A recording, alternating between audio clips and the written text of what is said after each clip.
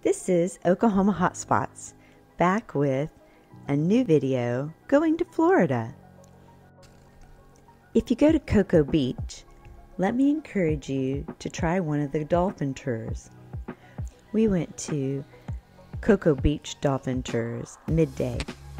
It's a 2-hour cruise where you see dolphins, lots of birds, maybe even manatees. I will say on this day, we were very fortunate, and if you'll look closely, you'll see a dolphin. If you've ever tried to film a dolphin, they're really tough to film. They're sneaky little boogers. Our captain was very knowledgeable about the areas, having grown up there.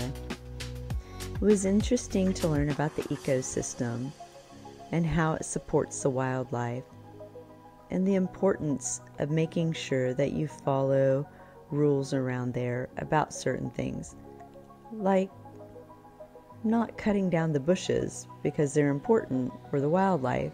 The manatees eat off of those bushes that go around the houses. It's so important that you could be fined if being caught doing so. On this day, we were fortunate enough to get to see police training.